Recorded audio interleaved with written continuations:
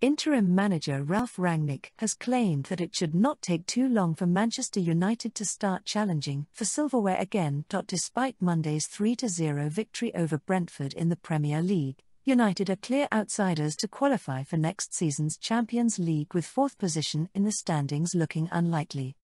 Ajax boss Erik ten Hag has already been appointed as a replacement for Rangnick, who will take on an advisory role, and the pair will both play their part in an Old Trafford rebuild during the upcoming transfer window.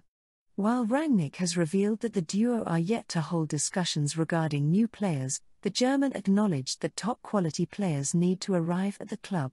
Speaking to Sky Sports, Rangnick said, "So far we haven't been able to speak.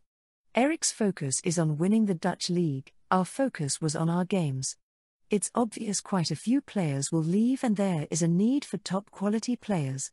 I strongly believe that if everyone works together we can bring Man United back to where we need to be. Other clubs only needed 2 or 3 transfer windows to challenge, but from now on, we need to bring in top-quality players who really help raise the level. If this happens, then I don't think it should take too long." United end the season with visits to Brighton and Hove Albion and Crystal Palace respectively.